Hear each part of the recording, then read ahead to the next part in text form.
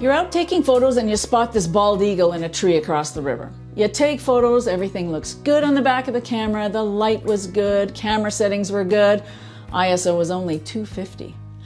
You get home, pop it into Lightroom, and ugh, not great. You're too far away, and when you zoom in to 100%, the eagle looks soft. And let's face it, you cropped way too much. Do you delete those photos? In the past, I would have done that, but not now. Now you can cheat your way to better bird photography. I turned that photo into this. For the past year or so, I've been cheating with Topaz Labs AI products. And you know what? A lot of photographers use these tools. AI is all the rage and all the fear these days. It seems that AI is starting to invade every aspect of our lives. By the way, this is really me, Marlene, talking to you, not an AI rendition of me. I hope it never comes to that. Now, there are a bunch of Topaz photo apps. For that eagle on a stick, I used Topaz Photo AI. But I mostly use the Topaz Denoise AI, as I often find myself shooting at ISOs that are way too high, especially when I'm trampling through the woods or taking photos of owls near sunset. A birding friend of mine jokes that the owls come out at ISO 5000, and it's true. So instead of boring you through the over-my-shoulder edits, I did that in this video here, I'll save you some time by showing before and after photos using Topaz Denoise, my favorite and most used AI editing tool. Now, I sometimes use Topaz Sharpen AI too, but I find that Denoise applies enough sharpening for me. But if it's breezy and the bird's feathers are moving a bit, Topaz AI Sharpening has a motion blur setting that works good. Now, I don't use Photo AI as much, but it has the automatic resize built into it.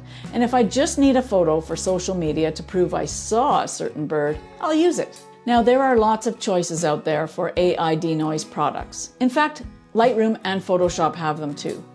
But I shamelessly shoot JPEGs, and not all of those other apps work with JPEGs. Lightroom and Photoshop Denoise AI tools don't actually work with JPEGs. I've tested Lightroom Denoise with a RAW file, and it's very slow, even with a fast computer. Topaz is faster for me, plus JPEGs. But of course, you can use RAW files with it too. I'm going to let you in on a little secret. Many of the top birders I know shoot JPEGs. Yes, it's true. Fun fact, I used to shoot RAW files exclusively. When I started digital photography over 20 years ago, camera processors were not as good. So shooting RAW was a necessity. But now I like to let my cameras do most of the work. That's why I pay them the big bucks. I've always said get it right in the camera. It's rare I'll shoot RAW files unless I need insurance. Maybe the lighting is tricky with too much dynamic range. Maybe the white balance is tricky with mixed light sources, or my client thinks pros only shoot RAW. Even when I shoot RAW plus JPEGs, I usually throw out the RAW files once I've seen my JPEGs. Now, I don't do much client work these days, so JPEGs are my go-to file format.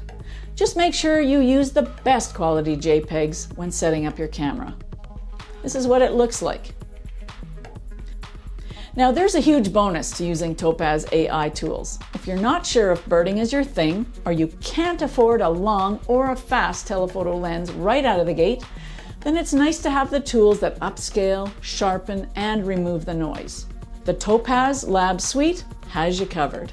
Download the free trials and try them out for yourself. That's what I did. Now, Topaz has big discounts a few times a year, and right now they're having a huge Black Friday sale. If you see this video later than Black Friday, get the trial anyway and wait for a sale if money is tight. If you use my affiliate link in the description below, I will get a commission. Thank you kindly if you do. Honestly though, if you can't wait, I think it's still worth it at the regular price, especially the Denoise AI. I couldn't wait. Now, I know everyone's pushing their stuff right now, and I really appreciate you sitting through this video to hear my pitch. What is your favorite Denoise app? And does it work for JPEGs too? I'd love to hear from you. Have a great day. I'm running off to the skate park now, so we'll see you soon.